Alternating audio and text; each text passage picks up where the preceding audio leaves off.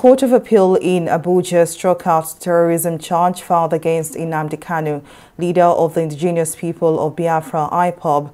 Delivering judgment on Thursday, a three-member panel of the Court of Appeal held that KANU's extradition from Kenya to Nigeria to stand trial was illegal. The court further held that the federal government failed to disclose where Nnamdi KANU was arrested, despite the grave allegations against him. KANU was rearraigned on an amended 15-count charge bordering on treasonable felony preferred against him by the federal government.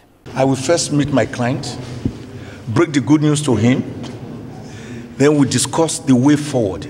Because the United Nations had already said Nnamdi KANU should be paid compensation for the violation of his human rights, which this Court of Appeal again found today that his rights were brutally violated.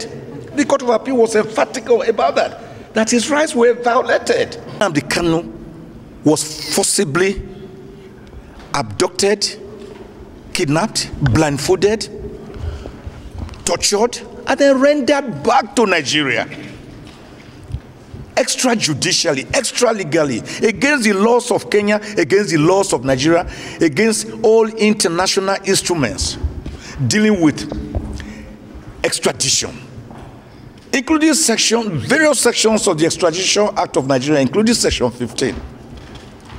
They violated them.